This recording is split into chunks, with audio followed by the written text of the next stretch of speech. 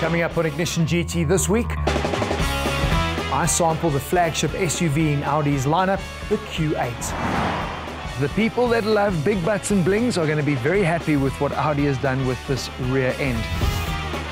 We look at the latest fleet of people movers to hit our market, including the Toyota Quantum, Mercedes-Benz Sprinter, and the Opel Zafira Life. The In the Garage team scrutinizes JMC's Vigus.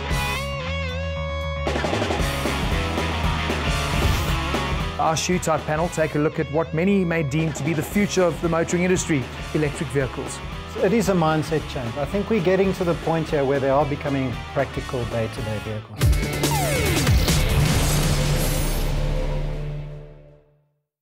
So I thought a good idea would be to play a little word association game today, and we see what thoughts pop into your head.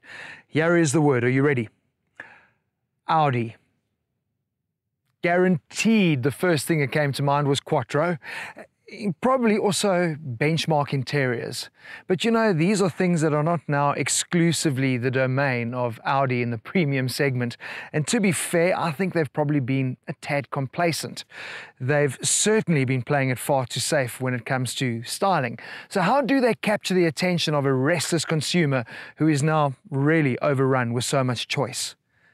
Enter the Q8, Audi's halo product for the Q family, but more importantly, showcasing their new progressive design language.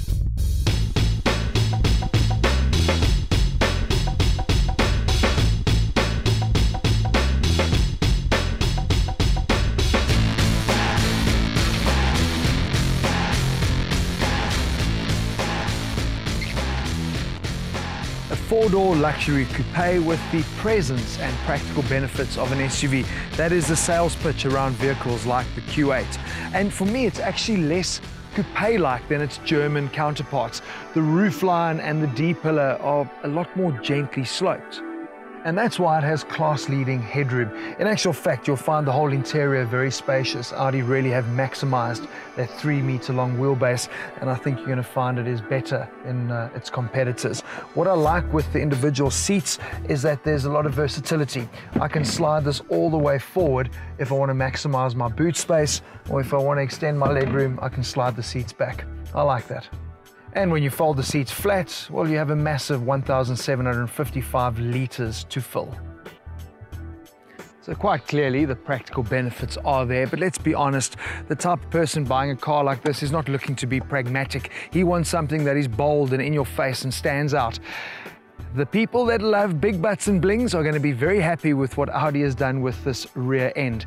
This is a feature you see on all top Audis, the high gloss black detailing, and then obviously this integrated light strip that links up the two tail lights, very much like sister company Porsche and the Cayenne, but because of that little link and the animated light effects that they have, as well as the dynamic indicators, it really gives this Audi Q8 a unique light signature.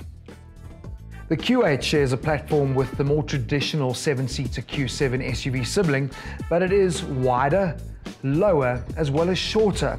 And it has a smaller boot, but these proportions certainly paint a way more purposeful and dynamic picture. Unsurprisingly, it does have the bigger, the better grille design that all manufacturers do seem to love at the moment. But what is different about this grille for Audi is they've actually added the vertical slats. So it does make it look very, very different to the horizontally focused only grilles on the rest of the range. What I do also like is that it does make it look super imposing, the big grille, as do these large air intakes. So it really is an aggressive front end. The HD Matrix LED headlights provide fantastic illumination, and just like the rear, there is an animation effect to create some wow. The Q8 is the first SUV under Audi's new head of design, Mark Licht, and I think it really does set the tone for what's to come for the future models. I think it's welcome back, Audi. Good news. But this is the best part, the drive. It is just, it's sublime. You know, when they launched the Q5 a few years back, I noticed the change then. And since then, I think they've really been head and shoulders above Merc and BMW in terms of the quality of their ride. It's just the way their suspension and the dampener settings are set up, and the whole chassis combination just works so well, really soaks up the bumps. Obviously this comes standard with Audi Select, so I can optimize the drive mode that I want to be in, economy, comfort, obviously making it a little bit more dynamic as well. But it really does, any imperfections on the road are literally just ironed out. And that's impressive considering we're running on the bigger optional 22-inch wheels. To be fair though, we are also with the air suspension, which is an option, and that certainly is playing its part in creating that magic carpet ride. But what is nice with the air suspension, it gives you a playing tolerance of 90 millimeters that you can adjust between, with the top ride height sitting at 245 mils. But interesting, they've also offered the air suspension in two different personality types, let's call it. There's the comfort setting, which will set you back 14,000 odd rand for that air suspension, or you can choose the air suspension more focused on dynamic driving, a sportier setup, and that's 18,000 rand. And I think at those prices and what it's going to do in terms of further enhancing the drive, it's a box that I certainly would tick. Steering is really progressive and weights up nicely when you do put into dynamic mode, and there's also the option for four-wheel steering. And what's quite interesting, they've got 5 degrees of play, which is actually quite a lot. So when you are driving at higher speeds, the wheel obviously turns in conjunction with the front wheel, which gives you added stability. But then this big SUV is way more maneuverable at lower speeds and in town, with the wheels obviously turning in opposite directions. But I can tell you what else you're going to really like is the interior.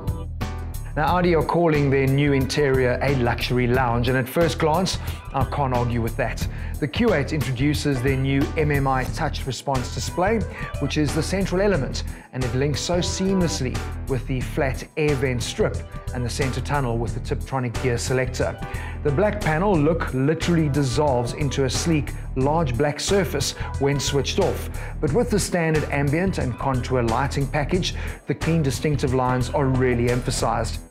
But let's get back to the technology. Now, similar to Jaguar Land Rover's Dual Touch Pro setup, the upper 10.1-inch screen is all about infotainment and navigation, while the 8.6-inch display below is the climate control, seat heating, as well as where you get to write your text. You must try it. It actually works really well, and it is comfortably positioned.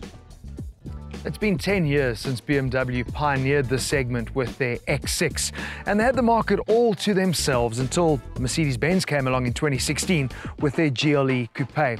So Audi really is very late to the game, but that's not necessarily a bad thing, because it's given them the opportunity to make sure that they get their offering right. So currently there's just one engine offered, but the 3-litre TDI is set to be introduced soon. The Q8 comes really well spec'd, which makes the entry price of just under 1.4 million rand actually very competitive. They've also simplified their S-Line packages, offering a black or platinum package, as well as a sports interior pack. So let me tell you, just to wrap up, what I like. Fantastic drive. I really like the new sleek and simple interior layout. And I think the design language really works. It's a bold new Audi. I'm thinking there's going to be a queue for this 8.